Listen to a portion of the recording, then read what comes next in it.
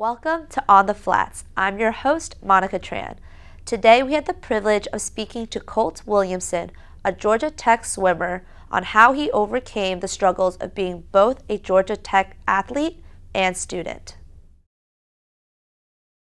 I started swimming when I was about 9, turning 10, and it almost just seemed natural that I just kind of keep along with the sport and just see what happens. And as time progressed, I've gone to love the sport.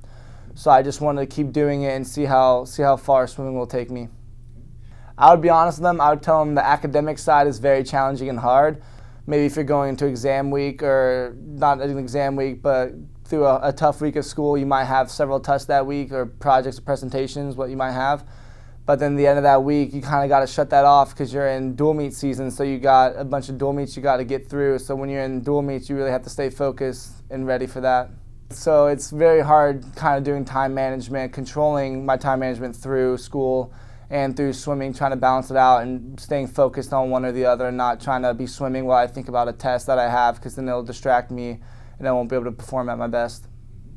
If I'm willing to work the hardest I can, not just in the school but also in the pool, that Georgia Tech is going to be the best fit for me.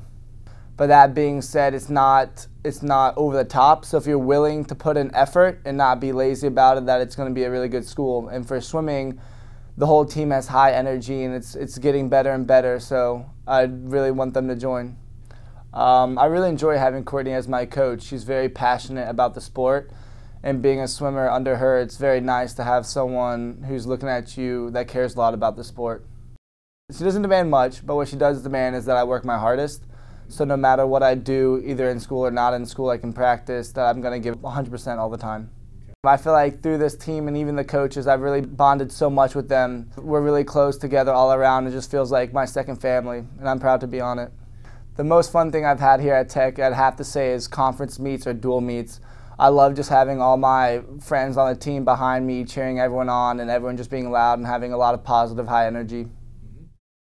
Thank you, Colt, for the great advice. Please show your support to the Georgia Tech swimming and diving team in their upcoming meets.